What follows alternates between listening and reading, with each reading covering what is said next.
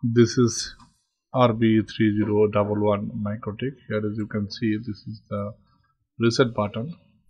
First of all, you just unplug all cables from mikrotik router board. Then need a pin for reset. I am using a pin for reset. Here you can see. First of all, you just press this reset button using a pin, and then press this reset button using pin.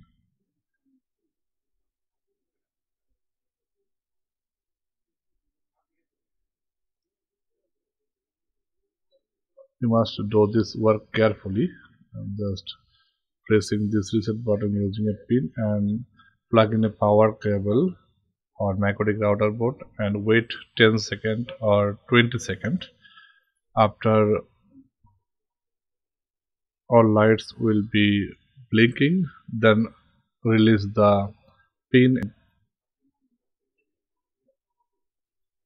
After releasing pin, you just used as default mikrotik router board. I hope this video will be helpful to you. Thanks for watching.